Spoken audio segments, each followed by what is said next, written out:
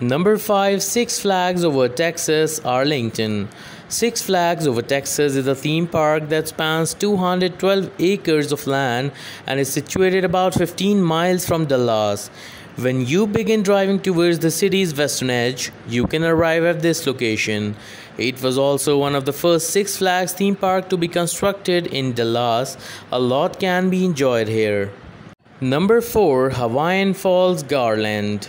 Hawaiian Falls, Garland has 16,000 square feet of exciting slides and a lazy river spread across 5 hectares of property. This is the perfect place for families to go on the weekends to spend time together and bond. One of the earliest water parks to be constructed in the state of Texas, according to legend. Number 3, NRH-20 Family Water Park, Richland Hills. Visit North Richland Hills NRH-20 Family Water Park if you wish to spend your weekends at a water park. This park caters to families and has a public swimming area.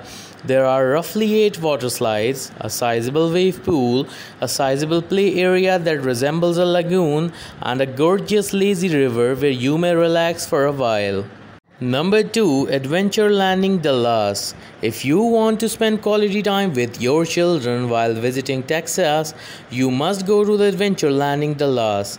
This is regarded as the ideal spot to bring kids and is located on Coit Road. It even features an aquatic complex with various attractions. Number 1, Zero Gravity Thrill Amusement Park.